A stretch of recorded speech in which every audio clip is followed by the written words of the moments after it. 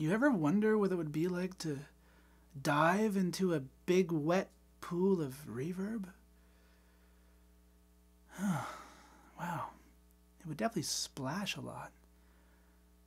It would be really wet. A big wet pool of reverb.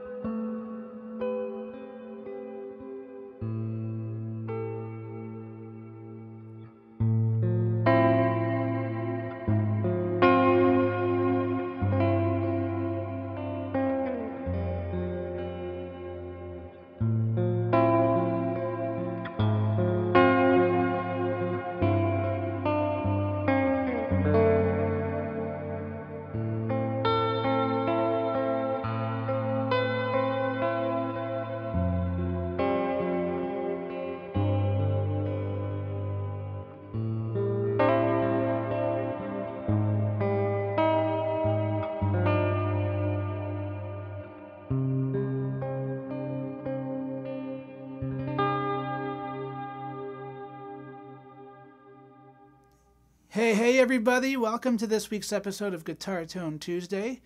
And we're looking at this thing right here today, the Jellyfish Reverb from my friend Trevor May from Mayfly Audio right here in Ottawa, Ontario, Canada. Yes, this thing sounds great.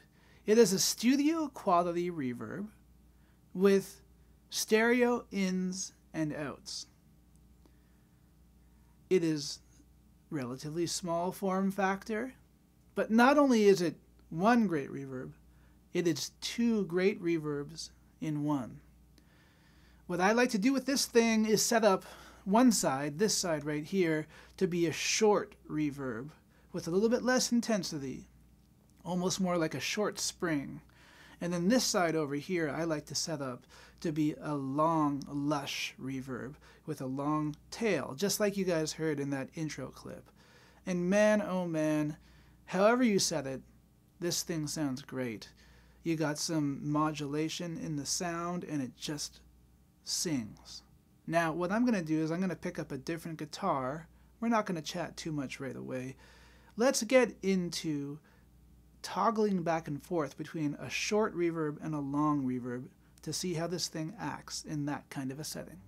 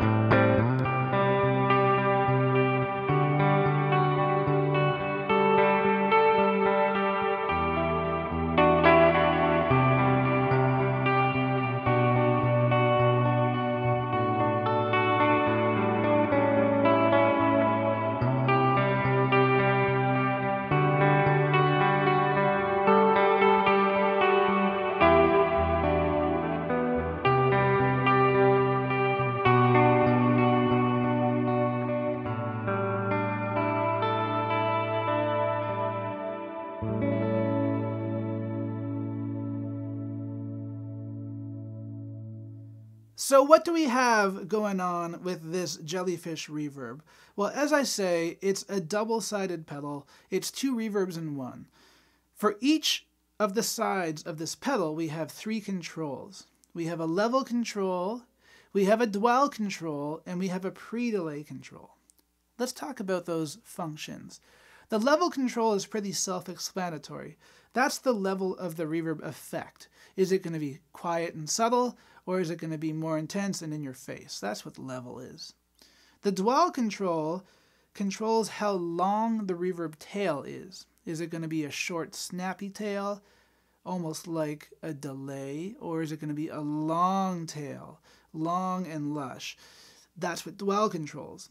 Now, the other thing, this pre-delay is very interesting because I haven't seen this on very many reverb pedals. I have seen this on studio reverb plugins, you know, with your recording software, but I have never seen this personally on a reverb pedal.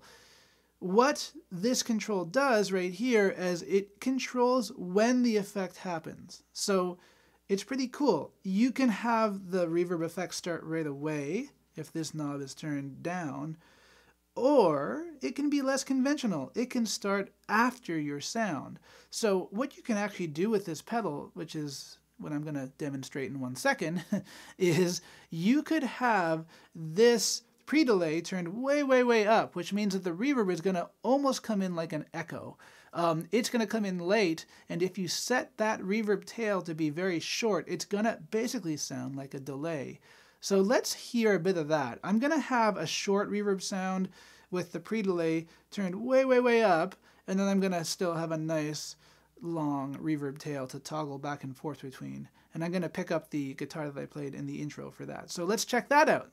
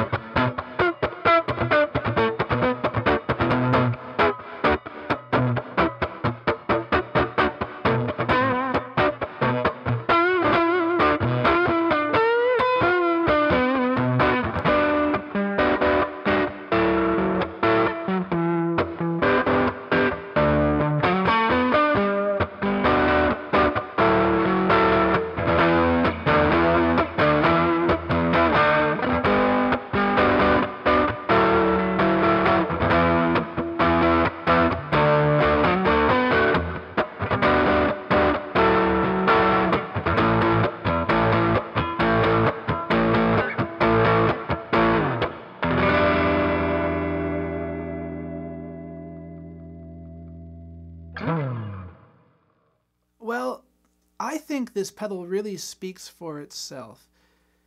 It just sounds good. And, you know, we could sit here all day and talk about specs, but let's be honest, it's quite simple. The way it's laid out is very simple, and it was actually really fun to be part of the prototyping process of this pedal with Trevor. He went through 10 versions of it before he settled on this one, and it's one of the the pedals that I think he is most proud of because of all the time and the effort that went into it. You know, it's a digital reverb, but it really sounds warm. It really sounds like a studio effect. And to be able to toggle back and forth between two different reverb sounds is something that I have never seen in the pedal before. And it just works. It totally, totally works.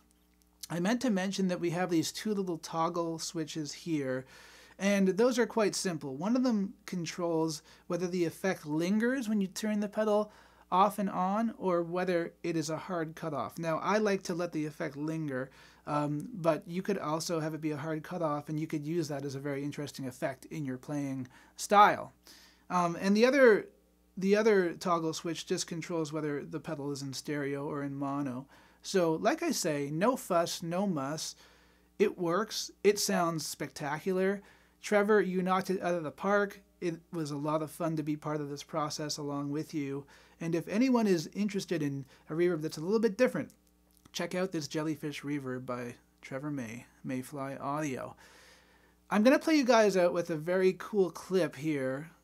I'm going to pick up my Eastman T185 MX electric thin line guitar, and we're just going to have a lot of fun. I am going to have this pedal on, but I'm going to play around with different settings on my amp, adding some overdrive. Even I'm going to actually turn on Trevor's chorus pedal as well, and we're going to just see how this thing plays with many different effects. And spoiler alert, it plays well. So that's about it for this week's episode of Guitar Tone Tuesday. Check this thing out. Let me know what you thought of it in the comment section down below. Don't forget to like, share, subscribe, and we'll see everybody again next Tuesday. Take it easy.